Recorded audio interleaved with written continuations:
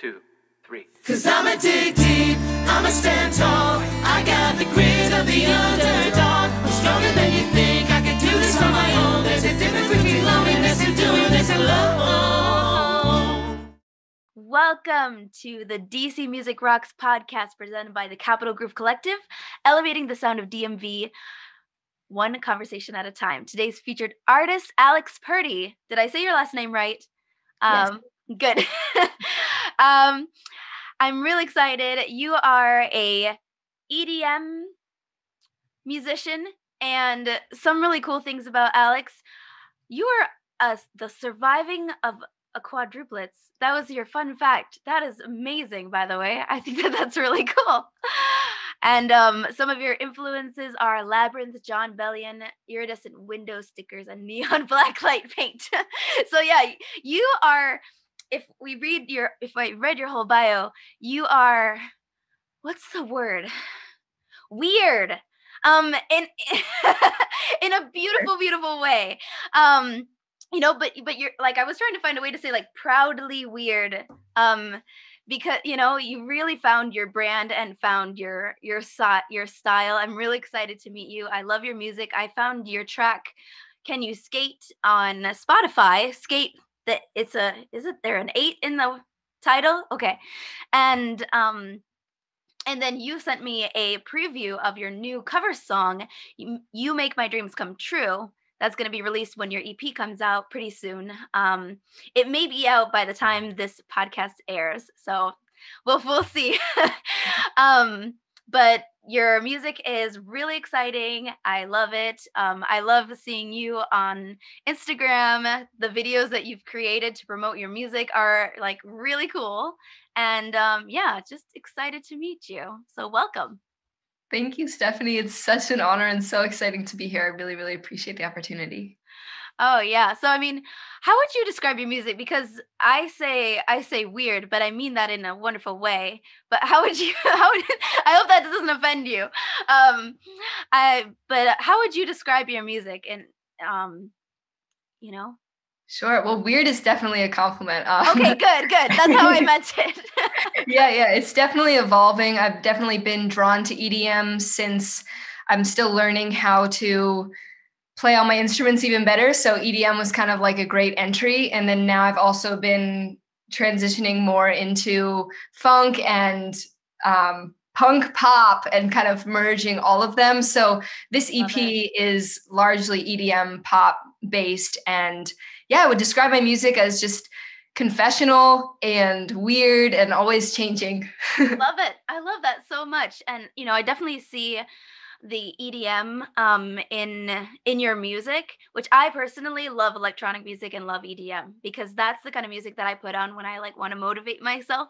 So I have the very in fact, my new song that's coming out is going to have is going to be like my first electronic song. So because I love electronic music a lot. So I was really excited to interview you because I have actually been spending, a few years searching for EDM producers, and you're a producer as well. I should have mentioned that when I introduced you.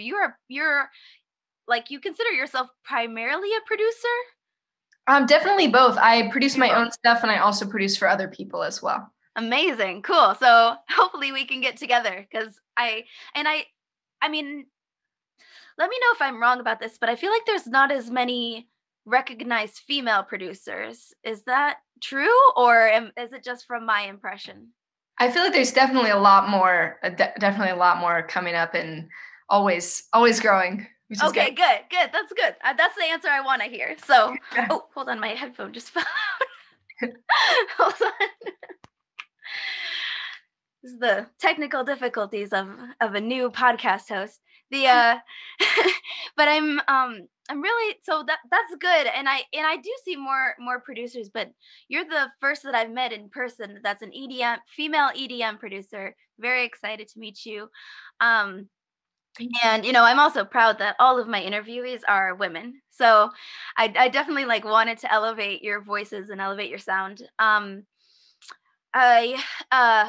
That's what I was gonna say. When I was listening, so in your Instagram and your you post you create little tracks just for your ads. I mean, that takes a lot of effort. So everyone check you out on Instagram. What is your Instagram handle, by the way? Sure. It's at Alex Purdy Music. Perfect. So check those out because, her Instagram account is brand new, but it's already gotten tons of views and a lot of popularity. And I watched your videos. Like, they're very addicting. You like get sucked in, and you're so cute too. And yeah, it's in quirky, and I really love that. So, but most of them just featured you talking, putting the reverb and on your voice, just talking voice. But then when I heard this cover, and it's like an EDM song or EDM cover, and your voice is EDM style, but you're singing and your voice is lovely too. So I hope to hear more of that in your EP. Do you have more where you're singing? Yes, yeah, they're all singing. The Instagram stuff is just ads that is just. Well, Can You Skate was talking as well, so that's why I was curious. But no, what were you gonna say? Sorry. Oh yeah. The ads are just all an experiment, just for fun. Oh well, you're very talented, and I think that keep doing that because they're, like I said, they're really attention grabbing and cool. And you wear these like contacts with the cat eye slits, or how would you describe that? Yeah. I don't know how. Yeah, I love those little guys. When I have the money, I'll definitely get different ones. But yeah. Well, that's cool because that means that, that's very on brand for like the quirkiness and weirdness that draws us in. That's like, oh, this is different. This is interesting. I want to keep watching this or keep listening. So it was during quarantine, the first time I dressed up in the wig and the eye slits, because I live with my parents. I just walked in the kitchen like to casually get water, and they're both like, oh, I was like, that's so creepy. And now they're used to it, and it's like no big deal, which is great. Well, your mom was in this recent video that you did, right? And she's totally embracing it. Yeah, it's fun. It's fun to dress her up. Would you say that your family is very supportive of your music? Yeah, more and more. Like the more that I believe in it, the more that they're supportive, which is really cool. And, they're always trying to help make it better and give advice. It's really such an incredible blessing to have their support. Good. So advice in a good way, because sometimes when people give advice, it's not always good. Yeah, definitely advice in a good way. Like my mom will say, you need to bring the vocal up, or I think you should add some more reverb. And I'm like, oh, is that okay? We can do that. And then my dad has been reading all these music marketing books. It's been our like bonding COVID activity, which is fun. That's amazing. That's wonderful. Yeah. That's cool that you are getting a lot of support from your family, especially since you live with them.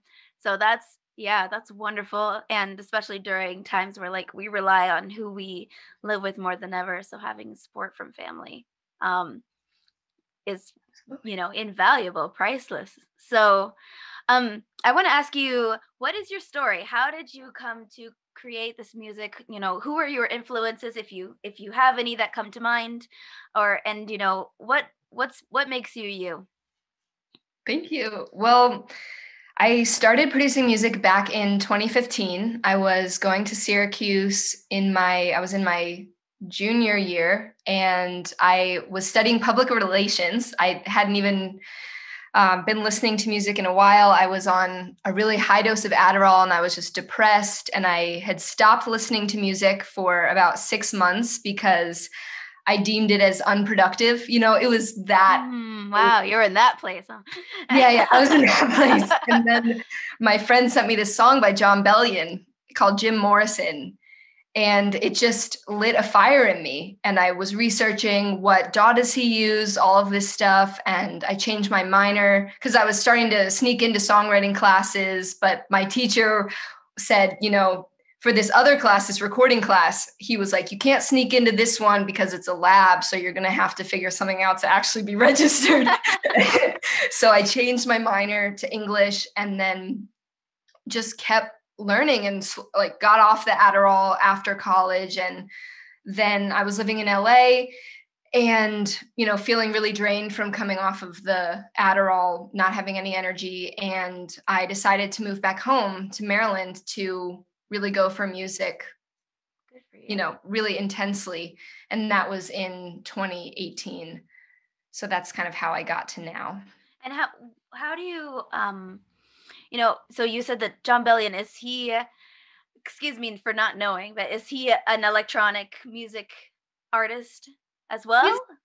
Or guess, where do you get that influence from? Well, he's definitely pop. I mean, he's written Okay. for Rihanna and Eminem and Jason Derulo, and then he branched off and did his own stuff. And I mean, the EDM, I've just always loved it. It's so uplifting, and I love to run to it. It's really my workout kind of vibe. So that's kind of what's inspired. I love the big saws and how anthemic it is. Awesome. And what would you say makes your music and your career unique?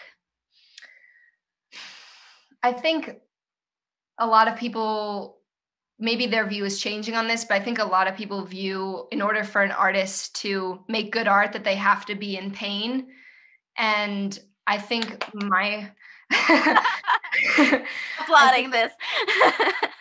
Because I went to such an extreme with the Adderall and was also bulimic for a while, and then went to recovery for the eating disorder. It was really only after that my music started to really feel like me, because I wasn't having this front up of feeling like I had to have it all figured out and be a size 2 anymore. Like, I wasn't trying to be this thing that I wasn't. Amazing. I love that answer. Because you're taking care of yourself. You're putting yourself first, and when you're healthy, or at least on your way, because I'll get into this more later, but we don't have to be perfectly healthy to create art. But when we are taking care of ourselves and healing the best that we can, that's when we're able to better express ourselves and better be ourselves. And yeah, I love that answer so very much. And I think that we need more of that. People are starting to do that more, being proud of being healed and being healing. But I do think that that's something that's very special. I'm glad you're offering that to the world. Great question everyone wants to know. Have you pivoted your music career this year? Have you, what changes have you made? Or was there a year before this that you've made even bigger changes? It sounds like even before now, you had to make some big changes to even begin your music journey. But we also want to know, how have you managed things, the switch to the virtual world, shall we say? Absolutely. I mean, this past year has been definitely really challenging. And I was back in March, before COVID hit, I was working as an assistant kindergarten teacher at the Washington Waldorf School, and having a really wonderful time there. And then, we couldn't go in anymore. And that's a bummer. So I started to reach out to people about producing for people virtually. There's this app called Thumbtack where you can list yourself locally. And I had also taken this course in how to produce songs for TV, film, and ads, and had gotten a couple songs signed to licensing companies. Cool. Thank you. So people from that course, since I had graduated from the course, in the current cohort, they sent out a list of producers that they recommended these students use. And since my name was on the list, some people reached out. And so I've been getting clients from that, and just diving into producing for people full time. That's amazing. So you're a full-time producer and you've got your own music coming out in your EP. What's your EP release date, by the way? It's still being determined, but there will be a special link for people after this interview if they text CGC to my number, which I'll give at the end for a special. Yay, a special benefit for our podcast listeners. Thank you so much for doing that. That's really special. Thank you. And you use your text messages as a way to communicate with your fans, which I think is lovely. Thank you. So that's your exciting news, and that's what you've been working on. I'm going through our list of questions. I want to make sure I don't miss anything. So I'm very excited about that. And we have a track that we'll listen to at the end of this interview called "You Make My Dreams Come True," which is a cover song. And that's right, I mentioned it because your voice is just so beautiful.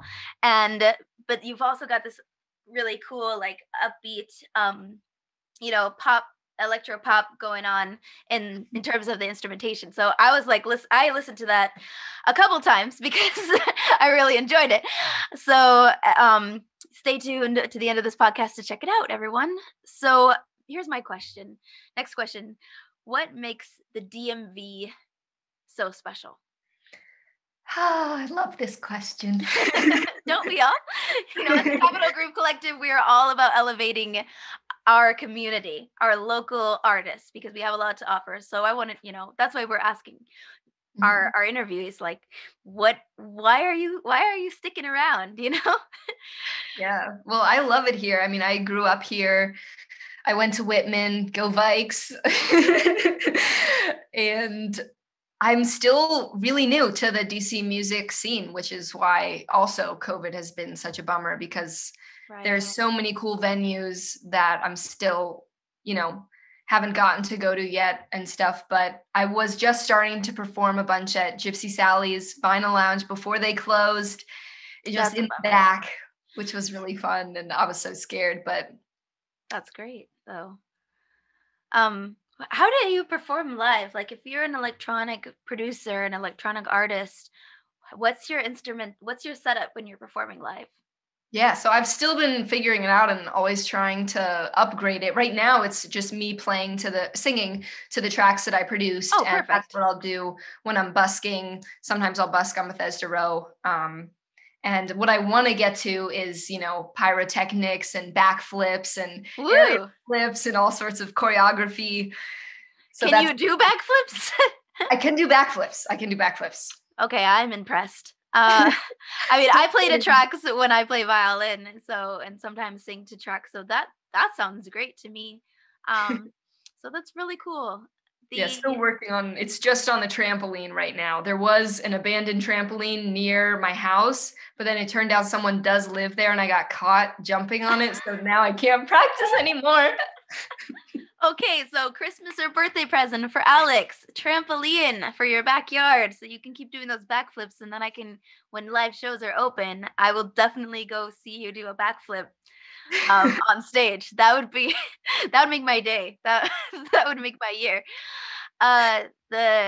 Okay, here's the question. Does the DC music scene receive enough credibility, and what would be a major shift that could help us take the next level?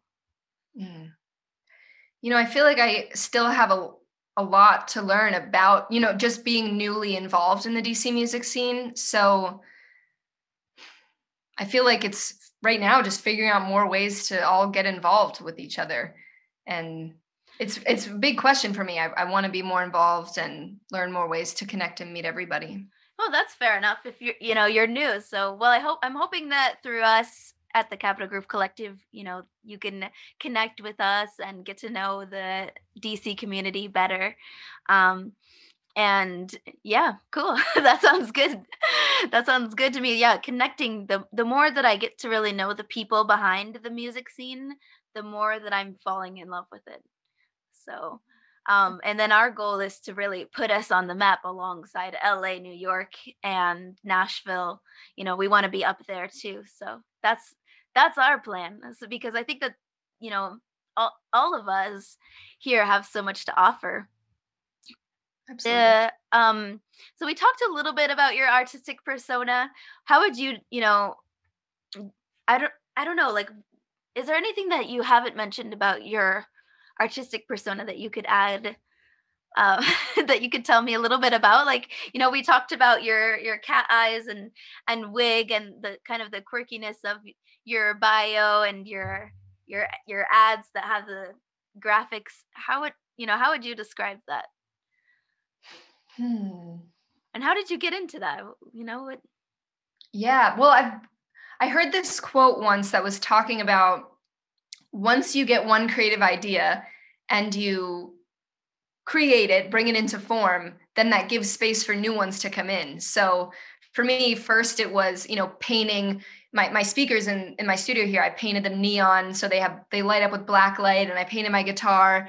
And then I had the idea, I should paint the drums, and it's one after the other. And then it's like, I should try this thing. So that's kind of been how this whole thing has been developing, very slowly, very organically, and just letting myself play, because I feel like for a while, because of the Adderall and the bulimia, I was really just trying to shrink myself and getting out of that has helped me really feel like I can creatively express who I am, faults and all. I love that you're so open about, your well, bulimia is technically a mental illness, and like for me personally, I've been asking all of my interviewees about mental health because that's kind of my cause. That especially this year, like it has been ever since I started, taking on music as my original music as a career, to speaking out about mental health, and but also, you said that you have ADHD as well, and They can call it what they want, but it's fine by me. yeah, no, and that's great. I think that's wonderful. I mean, I'm a big fan of medication when it helps, but there are times where, every person is different, and so when they're better without it, I'm a fan of that as well. You do what works for you, and you find what heals you, because I've had depression this year, and I had some medications that have served me and some that I like don't want to touch with a 10-foot pole. So, and it sounds like Adderall was that for you, that, that you realized that you needed to make a different choice. And, I'm really proud of you for, overcoming bulimia, which is a real challenge for people from what I've heard. So, can you go into a little bit more of like how you found, was it through music, and or how did you come out of, you said you seem to be in a really dark place from what you were telling me, how did you overcome that to get to where you are now? Well, I mean, the reason the bulimia started was because my boyfriend at the time was like, we should eat a ton of food and then throw up. And you don't realize, guys, guys have eating disorders too. And who you surround yourself with can really influence Of course. what you do. Especially, I was at school, away at college, I was lonely, didn't know how to handle all my emotions. And then, I ended up, by senior year, I wasn't throwing up anymore, mainly because it was the shame of, I just don't want anyone to find out. Like, I've got to stop before my teeth fall out. And it was like, I don't want anyone to know that anything's wrong. I've got to have it all together. So I'm grateful I was able to stop before even going to the recovery center. I went to the recovery center in 2018. I need to check. I'm not sure, but still it was very amazing. recently. Yeah, very recently, because I wasn't, I was trying intermittent fasting and, oh, maybe I have a food sensitivity, just all that. Can I curse on here or no? I prefer not to. Great. But all of that stuff that's just still controlling food as a way to not process emotions. And at the recovery center, the most powerful thing they said was, all eating disorders and addictions come from not being able to process your emotions. Oh, interesting. That makes sense. Makes perfect sense. It made sense to me. Yeah, I know, that may not be true for everyone, but that really changed my life in a lot of ways. That's wonderful. I mean, it's amazing that you had the self-control to like stop yourself, but that you also still, you kind of got past the shame a little bit in order to get better help, get professional help. That's a wonderful story, because I always encourage people to get to seek professional help, because there's a lot that it can do for you. I don't know where I would be without therapy, because I have an anxiety disorder and, dabbled in depression, and they there's a possibility of some ADHD symptoms in there too. As you can see, like I can literally never sit still. So yeah, it's cool that you've kind of embraced that about you. And I'll bet that helps, understanding yourself, and probably helps you not feel as, what's the word? Like something's wrong with you. Yeah. And I mean, when I was at the worst of it, I wasn't able to really be close to my friends because I had so many secrets, and that's no way to live. So I've realized that some of the most meaningful relationships I have are with friends where we can say anything and still love each other. That is so good.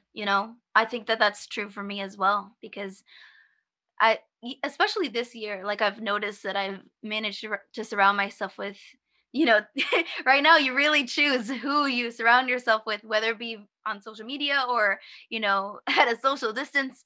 But, like I've noticed that through the years, um, having people that embrace you, flaws and all, can be a game changer. Game changer. So thank Absolutely. you. Thank you for sharing that. And now, how are you taking care of your mental health day to day, especially in a time where mental health is kind of in crisis in general? Which is good because in a way, it's good because people are waking up to this issue.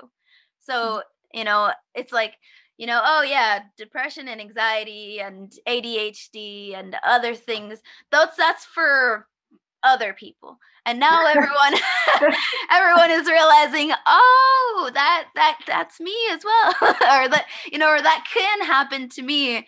I don't, I'm not saying everyone should have it, but but it's just but just that people are realizing, like it's a perfectly human and normal experience to have. So I think, so people are taking are what's the word, I feel like people are starting to prioritize their mental health. And so, I mean, have you been doing that, and how so?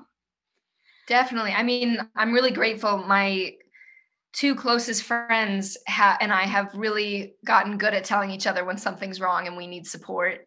Well, one of us will text, I'm going through this. Can we have dinner this week sometime and talk about it? Or are you free for a call? And it's just such, such a blessing. That to me, having community like that is really what success means to me. So that's been the main way. I mean, besides, feeling it in myself and not going to them to fix it, but knowing we can reach out if we need to.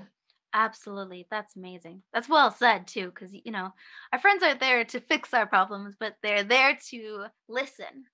And having someone that to check in with and to listen to you and help you work things out, that's, yeah, I think that's a really good cure for treatment for our mental health, to keep us healthy. Because and it's easy to get sucked up into quarantine and just kind of like stay in a ball because you don't know how to handle crazy new changes in the world. But I did that as well. When I got that like diagnosis, hey, you're depressed right now, clinically, I'm like, okay, I need to see some people. I need to have my friends back. I need to do things that I love and just do it as safe as I can. But take that risk, of going out there and having to socially distance, but do it anyway. Even if there's a slight inconvenience to it, it's worth it, to be with your friends. That's very good. So I'm glad to hear that. And How it's have cool you, that you have your family too. What were you saying? Sorry. yeah, how have you been taking care of your mental health? Oh yeah, well, same. I've been for me, I'm really into martial arts. So kempo, karate, and that's a hobby of mine that I really just is like it's therapeutic for me. That kind of, and this year really proved it because I kind of took that break from martial arts. And then when they said, oh, you're clinically depressed, and I started going back because they were having classes at the park, but I'm like, I don't know if I'll be able to socially distance, and I've got, with my daughter who's little, and like I don't know if she'll do it, that kind of stuff. But I'm like, no, no, no, I got to put trust in her and trust in them, and take the risk, just so I can be with my friends, because they're very close, like, community for me, and they're the kind of people that embrace me with all of my anxiety and weird stuff. So like I really needed, and the art itself is very therapeutic, so I really need to do that. That was has been really huge for me. And also, yeah, I would say that, and also music. So having the CGC, I consider them a family and community as well, and that really helps. I've also like church, because I even stopped, like they had a Zoom church, and I like, I don't want to do that. And then I realized, like, when I start, okay, I'm like, I'm going back to normal as much as I can, going back to karate, doing Zoom church. It's not how I used to do it, but these are things that I used to do, and that kind of helped me get back into feeling myself again. And also the amazing support of my husband, and so that's all good good stuff. So I would just, yeah, I tell people, like, don't wait until the pandemic ends to live your life. I'm fully supportive of social distancing, masking, hand washing, following those guidelines. But, just don't forget to live. That's that's my advice. What you're giving like a sigh of Yeah, that's so powerful. Thank you. That's why I'm trying to do what I do, and trying to encourage people. Would you say that your music is a part of your therapy? Is it therapeutic for you? Yeah, And how so? It's one of the most therapeutic things for me because it's so I've been working with this life coach who's really, really incredible. And who are they? Shout them out. Yeah. His name's Dan Clearman. If you search him on Instagram at grand.kid, he's also an incredible professional musician, guitarist, amazing singer. I've never heard anyone play or sing like him. And real savant. And so he said, wait, I totally lost my train of thought. The question was, how is your music therapeutic to you? Yeah, wait, give me a second. No, take your time. It was so profound what he said. I don't want to mess it up. I know I'm putting you on the spot. I know. Wait. So we were talking about, how is music therapeutic? How is your music therapeutic to yourself? I mean, in general, music is therapeutic, sure, but I want to know how your music, like the process of creating and. Oh, yes. So the quote that he had said was, music is always there for you, no matter what you're going through or who you are. Because sometimes we're not happy with what we've done, and we may feel ashamed. We may feel like this really isn't me, but we did that thing that was wrong, and music can still be there for us. We can say in a song exactly what we did and why it was wrong. Yeah, he's so That's so good. That's so good. Yeah, I feel like, in music can be a way of expressing things that, like, we might have a hard time talking about, right? But when it becomes a piece of art, you can say anything. Yeah. And then it feels like a breath of fresh air. That thing that was the wound becomes a gift. Mind blown, right? Yeah, absolutely. And I forgot what I was going to say with that too now. Yeah, but exactly. And it even helps us sort of overcome, what we're going through once we've put it out there, right? And that's what I was going to say, that in that process, like, we've realized that more people are going through what we're going through than we thought. I think, like, when I hear people, I recently had someone tell me that a song of mine that I published 4 years ago, meant something to them. That they were like, I think that this song talks about anxiety, and I'm like, it does. And they're like, yeah. I'm like, yeah, because I have that too, and I totally relate. And I'm like, that's amazing. So is that something that people have told you about your music, or something that, like, is a connector between you and your fans? I'm still really new to sharing my music, so I think true. Maybe that could be a goal. Yeah, definitely a goal. I mean, that's, I'm trying to just say exactly what the situation is in the songs. So we'll see how that translates. I'm excited to see that. I'm excited to hear your perspective and your story through your music. Well, if you do have one message in your EP and in your music that you're creating, what would it be? If you had one message that you want the world to hear? Mm-hmm. Well, my EP is called Reveal Yourself, because I feel like everyone can benefit from hearing that. It's such a gift to be around other people who encourage you to be you. Preach. And then you'll discover things about yourself and capabilities that you never knew you had, and even joy that you never knew you could feel. So that's the message that I hope people feel in this music. That's amazing. Beautiful. Thank you so much, Alex, for joining me and for sharing your music. I'm really excited.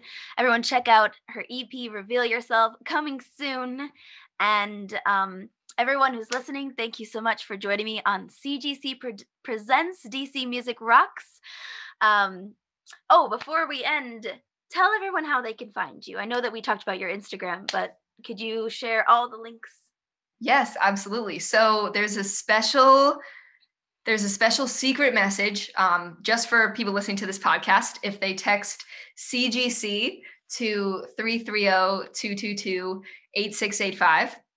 And then you can also find me on Instagram at AlexPurdyMusic. And thank you so much, Stephanie, for having me. This is such a blessing. Absolutely. So to learn more about Alex, check out her links, and to find out more about us at the Capital Groove Collective, follow us at Capital Groove DC. I'm your host, Stephanie Mathias. Thank you all for listening to CGC Presents DC Music Rocks. Have a wonderful day.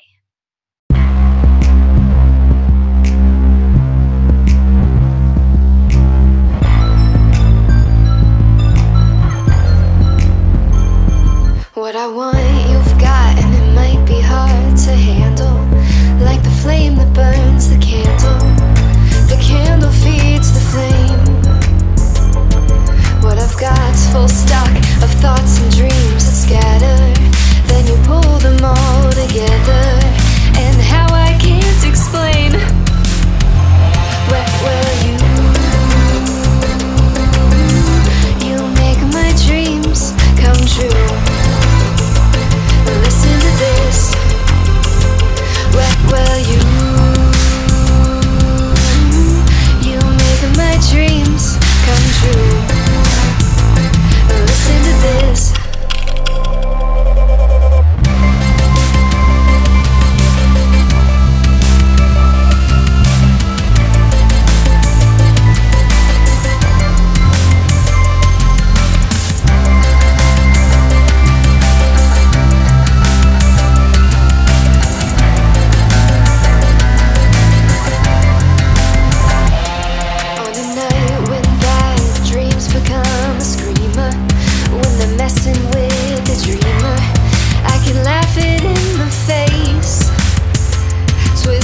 Shout my way out and wrap yourself around me, 'cause I ain't the way you found me, and I'll never be the same.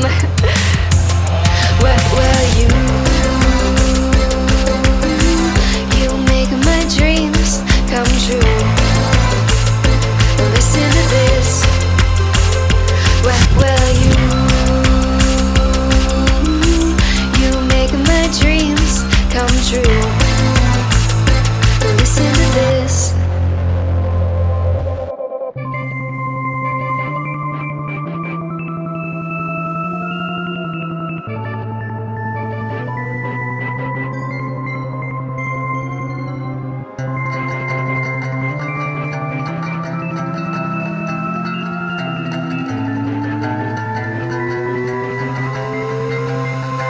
Where were you?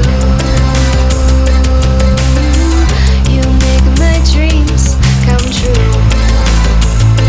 Listen to this. Where were you?